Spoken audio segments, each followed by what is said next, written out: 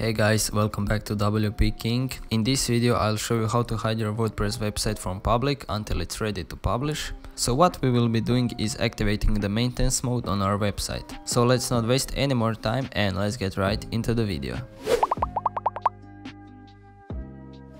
Firstly, you want to make sure you're logged in on your WordPress website and then go to your dashboard. After that you want to go to the plugins and click on add a new. Then right here in the search plugins box you want to type in maintenance. So type that and click on enter. After that you will see that here are a bunch of maintenance plugins, but I will choose the first one, which is developed by Web Factory Limited.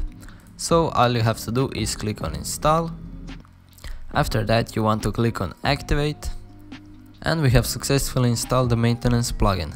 Now we can preview our website. And right here at the top it says maintenance is on. We can click on that. And right here we have a preview button, so let's click on preview. So this is how a maintenance page looks like right now. We can change some things here like background image, text, and we can add our own logo. So let's do that right now. Let's go to the maintenance settings page. We can change the page title, which is essentially the title that's showing right here on your browser. So we can change that to maintenance mode. Headline is this right here. So we can change that to something like we are working on the website. And the description is this text right here. We can change that to just site will be available soon. Then the footer text, that's footer right there. I will leave this as default. Then if we scroll down we can see we can upload the logo, so let's click on upload logo. So let's click on select files and I will select my logo. So my logo is successfully uploaded. Let's click on select image. Then you can upload the retina logo if you want, but I won't do this right now. After that we can set a new background image. So let's go to upload background, upload files. And I actually downloaded this background from the Google. So you want to upload it and click on select image. Then if we scroll down we can see some additional settings like background color, font, family, and so on. I will leave this as default and I will click on save changes. So let's click on preview. And this is how our maintenance mode looks like.